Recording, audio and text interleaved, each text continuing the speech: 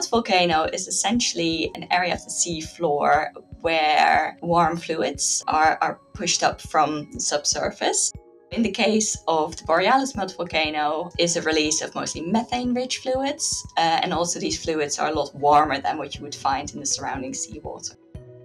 They essentially create a type of ecosystem or habitat that isn't really found in the surrounding seafloor. Around these mud volcanoes, we find a lot of these structures called carbonate crusts, which are essentially formed by microbial activity that uses the methane.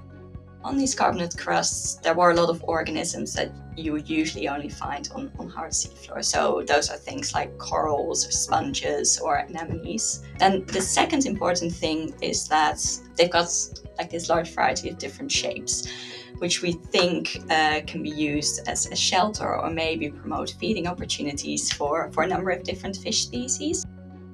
We were there to see whether there are any organisms new to science, and we found organisms that are extinct now that also indicates that this is quite an old system. Methane is extremely important in forming these really complex ecosystems.